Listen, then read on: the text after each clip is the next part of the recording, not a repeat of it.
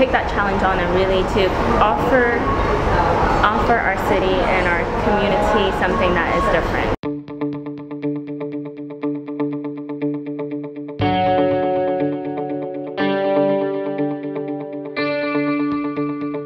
Welcome back, everybody. Richard Baker here with my friend Peggy from Grassroots.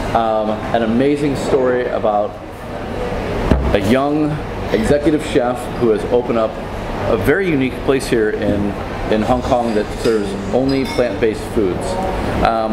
We speak about her journey, what drives her, how she stays humble, and thank you very much. The food is amazing. Peggy, thank you so much for meeting with us. Tell me a little about yourself as an individual, and then also Grassroots, which we are sitting in here. Sure. Well, thank you for having me. My name's Peggy. I'm the executive chef and founder of Grassroots Pantry, also a managing director. We are a 5-year-old vegan, vegetarian, organic restaurant. We source as much as possible locally, and over 90% of our ingredients are certified organic. I've been an avid sustainable consumer or conscious consumer for the past 17 years, and that's my lifestyle. So for me, it's about how do I balance, my food intake nutritionally, but then also create food that is fun and interesting and innovative. How does that work in a city like Hong Kong, where consumption is at a whole nother level?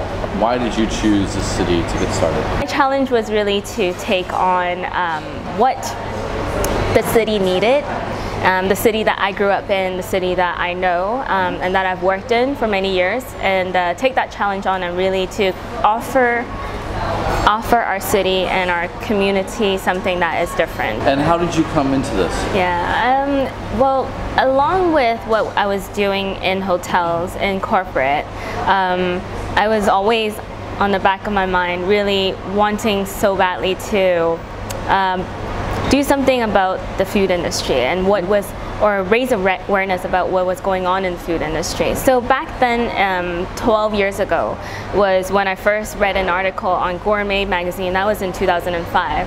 And that was the first article that had actually showed me what food was and where food came from. And that was the first time I've heard about Monsanto and genetically modified organisms. And so that really led me to do my research. So throughout university in Switzerland, I was also continuously doing my research and figuring out what was going on with the meat industry, watching guerrilla films. It was always in the back of my head. Even though I was working in corporate, I would be talking to my colleagues. Hey, they would ask me why I'm vegetarian, and I would tell them, like, do you know that how cows are actually raised these days? They're being pumped with RBGH growth hormones. Do you know any of this? No. And it's scary. Why didn't you just become an activist for Humane Society, like an existing NGO? Why didn't you go that route? Why go into a restaurant business? Right. I really thought that I was going to leave the industry for good and go into academics and go into social work, which is very normal for a lot of people. But I knew that my passion was really, and my career, everything that I've honed for 12 years was in food and beverage, and my craft is culinary. And it's hard to leave all of that when it's kind of like a part of you. So I decided that after my Eat, Pray, Love moment of traveling to Bali and India and everything, I really just felt like there's a way for me to do this, and I can combine my love for culinary and running restaurants with my passion and activism for sustainable agriculture, and combine that together and make Grassroots Pantry, my first business, as something that is more of a social entrepreneurship base. When you set this up, I mean, the entire menu is completely vegan. What were some of the core principles when you said, I'm going to build this restaurant, you had to adhere to? And how challenging, or what was the opportunity, what were the challenges of sticking to those principles? When we opened Grassroots 5 years ago, we weren't opening it to become a vegan restaurant. It was only over the years, and last year was when I decided, after watching Cowspiracy, was when I not realized, but I really decided that. Because you knew, but you like, that exactly, was it, right? Exactly. Okay. It was just like getting that push in, and these food documentaries are so crucial to getting people to just, do something, plastic oceans as well, Sure. So I really, with that, I decided to get rid of all of the dairy. Not that we used a lot anyway. I just said like, we'll get rid of it overnight. Yeah. I think many times when you're a restaurant operator and a chef with a big ego, you do what you want to do, but you fail to see what the market wants. And if I made those decisions overnight, and I made all these like funky stuff, all raw, all cold foods, and cold press, all very like too hippie and stuff, I think it would deter people from trying. Because when they think vegan, I mean, the immediate fallback is like, oh, tofu. Like there's some preconceived notions you have to break through.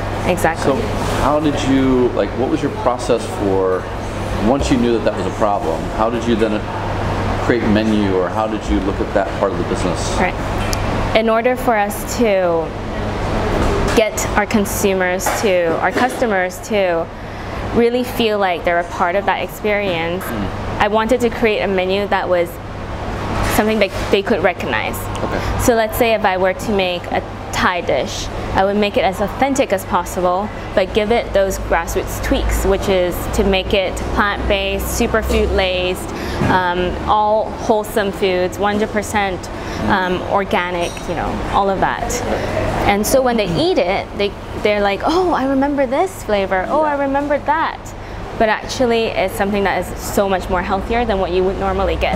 Yeah. So like one of the examples is popcorn chicken that we do, which is super popular here. It's my memory from middle school. After school we'd go to KFC and buy these buckets of popcorn chicken and pop it in our mouths. Right. And so the taste and the memory and the flavor and the fragrance, all of that just made me realize that I can recreate that with an ingredient called hedgehog mushroom. Okay. Just batter it, toss it in galangal powder, and there you go. So everyone who comes here, they eat it, they're like, this is just like chicken, So, but are you trying to fool them? Like the Beyond Burger, it's actively trying to fool you so that you'll just make the switch more readily. But how much for you is just looking at the food and going, this just makes amazing food, that the flavors speak for themselves, and hopefully like the tikka that I just had, like fucking amazing. How much is just you looking at the food going, this is what I can do, and I know that this will be amazing. And how much it is, people like popcorn chicken, I'm going to create it, I'm going to fool everybody, and they're going to keep coming back. I wouldn't use the word fool though, I'm proposing an alternative. Okay. Yeah. So actually we have a catering arm called the Alternative Caterer. Okay. And what I'm doing is really proposing you a different option as what you would normally have, and still have it taste just as good. Your experience won't change whatsoever. You can still bring your friends who are meat eaters here, and everyone can have their own meals, different style of food. We can have Indian, Thai, Italian, Chinese, all on the same table at the same time, but you'll all experience something that is memorable. What are the best ways for you to break through the noise of what's happening here in Hong Kong in the food and dining? Like, how do you get your message out? How do you attract new consumers that are outside your friend circle, the people you're actively going out? Because you need the masses to come here to make sure that you have a stable business. So is it Facebook? Is it events? Is it speaking? Is it everything? And what's worked well for you as a storyteller? When we were smaller, social media definitely worked. But now that we're at this stage of the business, our public relationships team really does help give us a great push. Okay. But most importantly, I think it's the messaging. It needs to be consistent, right?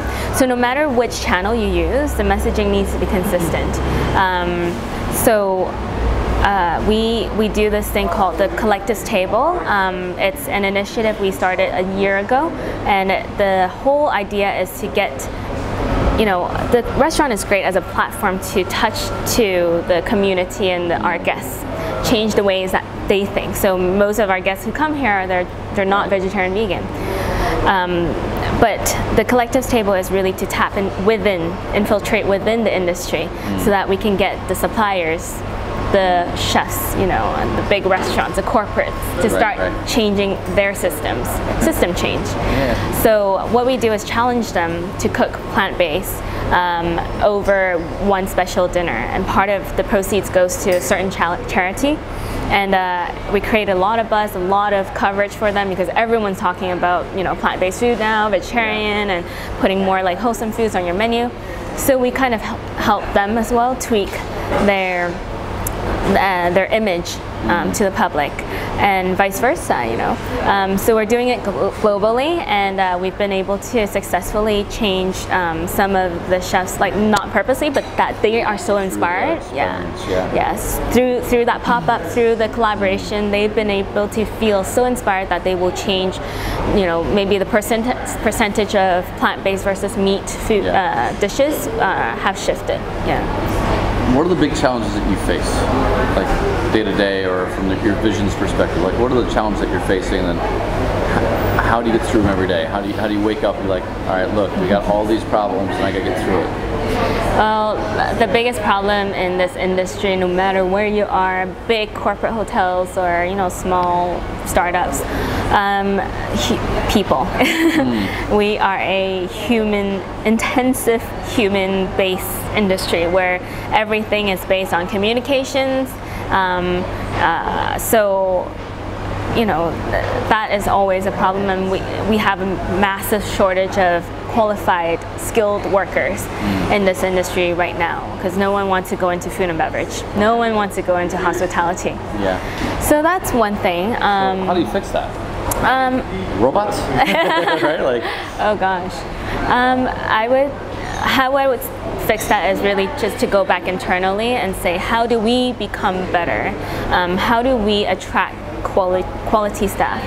We have to be role models for what we do. So if we say all of these things, as in like we do all of these things, but we're not really good with our work ethics, then even if I attract great people, and they would see us as they're just, you know, it's just all poster messaging, right? So I first of all make sure that my team, the ground team, the skeleton team, is strong, and they are, you know, their ethos is exactly as mine. That if I say segregate your waste, you have to segregate your waste. And that has taken a lot of time, you know, because 2 years ago it wasn't like this. There were a lot of chefs who came in, and there were multiple shortcuts, you know. Right. So it takes time to build. So that's one way that we're tackling. How do I wake up in the morning and feel, you know, 100% to go to work and, you know, continue what I do? I see everything with a bigger picture, and the bigger picture here is we need to do something about the system here. What inspires you about the food sector right now? What gets me the most excited is really to be a part of that system change. So because I've worked in food and beverage for 17 years, it's really knowing the industry from inside out and knowing how to fix it or how to change it. Of course, I don't know everything around the world, but I'm starting in Hong Kong. So how do you measure success? How do you measure impact? How do you ground yourself? Good question. People have their conceptions about you at certain levels, but to me it's all about my confidence within, and I don't need someone else to tell me who I am or whether I'm doing well or not. As long as I feel confident and comfortable with the correct feedback and being open to accepting feedback, staying humble, with humility, and then just focusing on doing better than I have before the previous day, then I know I've done my job well. What advice would you give to a young woman about, you know, how to just be yourself, get it done? One of the things, the words that was used on a chef's table, I don't know if you watched it, by Chef Nikiyama, and she uses the word, it's a Japanese word called kuyashi, which means to allow the negative energy that people give you drive you to prove them wrong. Okay.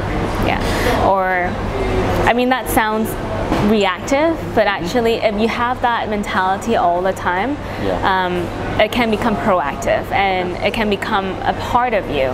So let any doubt, anything that is negative that enters you, be produced back as something productive and positive.